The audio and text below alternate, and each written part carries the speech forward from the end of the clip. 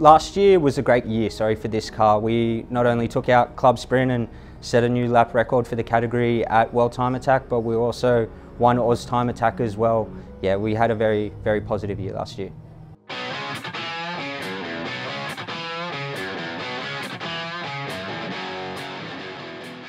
Welcome to the Road to World Time Attack Challenge 2024, presented by Supercheap Auto. We're here at Winton Raceway for Oz Time Attack, and we'll be talking to the 2023 Clubsprint champions, Team DC Jap Automotive, and the driver Trent Grubel.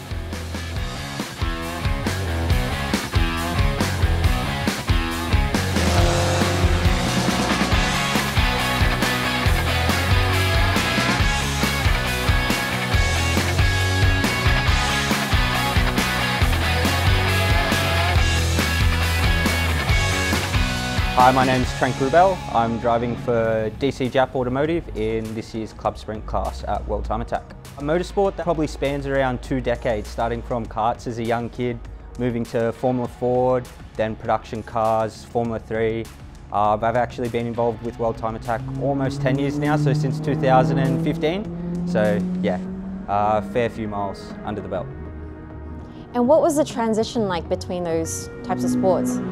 With the World Time Attack stuff, and compared to like the Formula 3 and the open wheel cars, it's actually fairly similar in terms of the downforce, the speed, the corner speed, things like that. Obviously these machines just reach the top speed a lot faster, but yeah, no, it's at a track that I know very well, so yeah, it's been pretty good.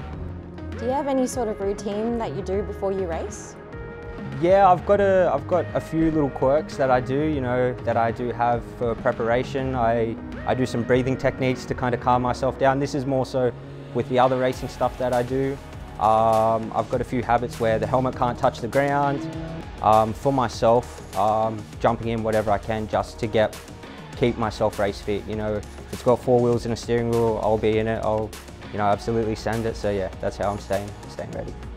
So how long would you say you've been racing with DC Jap for? Probably from 2017 was the first time I actually drove the car, but the first World Time Attack was 2019 with them. Me and Colin's relationship, it's unbelievable. I'm surprised that someone that I didn't know from a bar of soap, now has so much trust in me and to drive his car, which originally was, for him, is just an amazing feeling. Hi, my name's Colin. I'm the owner of DC Jap Automotive, and this is our 2024 World Time Attack Clubsprint entry.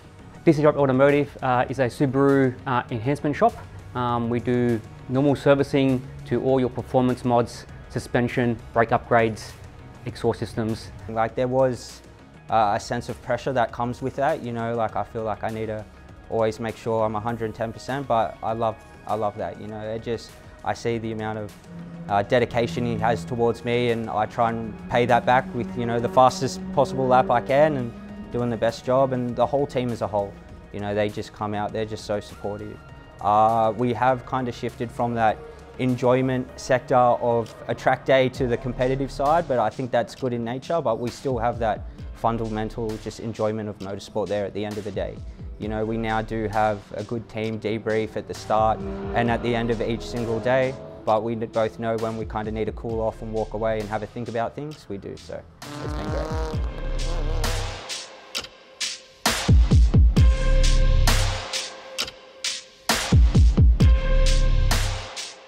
Back in 2014, when I first bought this car, this STI behind me, I used to go to track days. I just put on my mods that I know, that I use now every day that I sell. We run a standard EJ257 engine in this.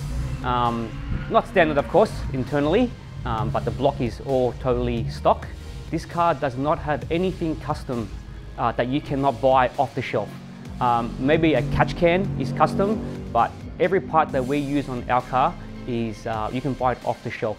So basically we built the car around all the parts that we sell. We trust and use ourselves to know exactly what it can do. Anything to enhance a Subaru.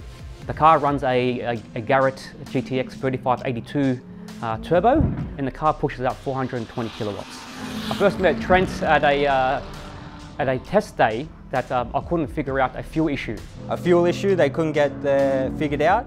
He jumped in the car, he drove it, and it was exactly the same issue he was having that I was trying to explain to my tuner back then. We didn't quite hear from them for another couple months. From then, I didn't see Trent for a couple of months. And then at a Supernuts event, which is a Subaru dedicated track day, I would say, a big event, I saw him there again, and I didn't want to drive the car. The owner, Colin, said, hey, like, I don't kind of want to go out. So I asked Trent if he wanted to drive it, and he said yes. I hopped in it straight away. We did an amazing job, and I've been in it ever since. So from then, he's been in the car helping me develop every little bit on what you see today. Have you had to make any adjustments to your driving style, if any, in this car? Yeah, look, it's been a bit of a give and take. You know, they've kind of been supportive enough to build the car around me and the way I drive, but there's also been a bit of adaptation from my end as well to kind of, you know, find out what I need to do to get the best out of the machinery as well.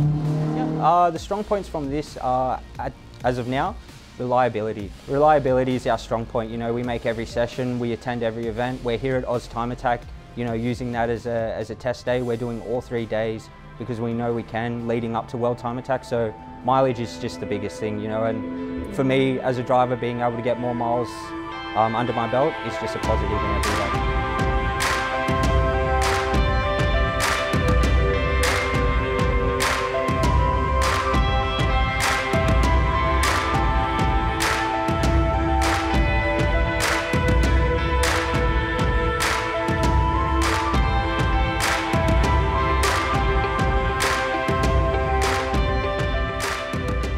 This car has been doing really well in the Club Sprint class, especially last year winning the title.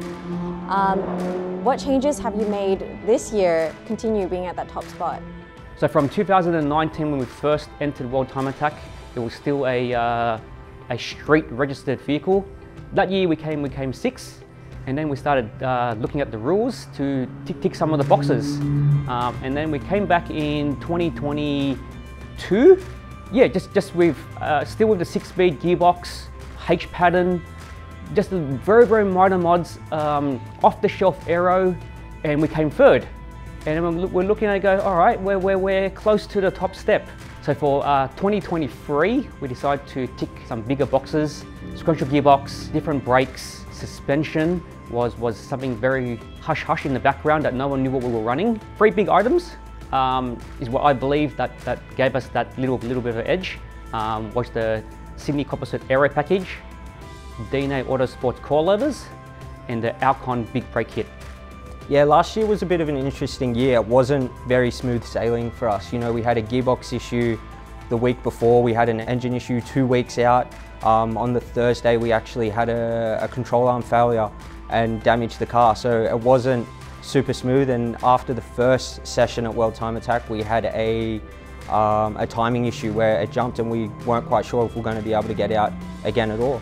So it's just been, once again, making sure the car's reliable, just going through. We know the package we have is good, but it's just being able to be consistent with it is our biggest thing. But still, like, a great year, for this car. We not only took out Club Sprint and set a new lap record for the category at World Time Attack, but we also won Oz Time Attack as well, fairly convincingly. And then we went back to Supernuts and took a few lap records there as well. So yeah, we had a very positive year last year.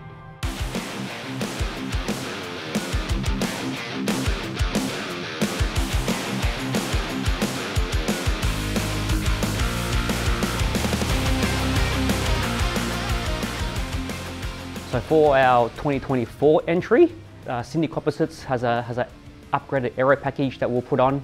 DNA Autosport, who does all my suspension, has a few tweaks to their coilovers that they develop. We'll be running ABS. So in 2023, when we won Club Sprint class, we had no ABS, no pedal box, none of the big stuff.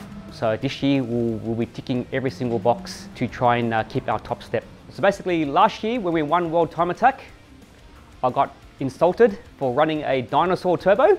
So it's a Garrett 3582 turbo. It's probably 5 years old, I would say. So this year we'll be upgrading the turbo and maybe give it a bit more oomph. And ERS are returning to contest the Club Sprint title this year. What are you doing to stay on top of the top spot? Yes, ERS coming back. The WRX versus Evo battle, you know, it's old as time. We're here, we're testing. This is how we get on top of it. You know, we make sure we dot the I's and cross the T's every time we're at a track. Yeah, look, besides ERS, everyone's got a puncher's chance. You know, who's to say that we roll out, we've got an issue and we don't get out and set a lap time at all. You know, this can happen to anyone. Anyone can shine on their day. There are, I know God at Rex were unfortunate last year, but they will bring a competitive package. Lamb Speed as well, you know, they always end up there or thereabouts, so they're another dark horse. So yeah, it's just the excitement of World Time Attack. You never know what's going to happen. Yeah, everyone that's coming out to World Time Attack, definitely jump into our garage, have a look around. For all those people saying things on Facebook, things like that about Clubsprint cars, by all means, I'll give you the tour. Come in, see me. For the competitors, bring it, let's go. You know what I mean? I'm there to do a job and I'm going to do that job well. So just make sure you guys bring your A game. So World Time Attack, look, it's the one event where I can be both competitor and fan. You know, it's literally everything. I can go out, you know, absolutely push it in my session, compete against some of the best drivers in Australia, and then I can walk around and be a fan of motorsport and car culture as a whole. You know, you just don't get that anywhere else. There's just so much happening. Like, you know, I stay laid back, watch all the new car builds, the show and shine. Excited to see Mad Mike come back. I'm excited for the IndyCar. As an open wheel fan myself, this is something cool. Maybe they might throw me the keys. I know they probably won't, but if they do, if they need a driver, I'm there. And looking for the drifting as well. That's always fun to watch. Just, you know, once my day's done, just kind of sit back, relax, watch the tyre smoke. Everything all wrapped in one.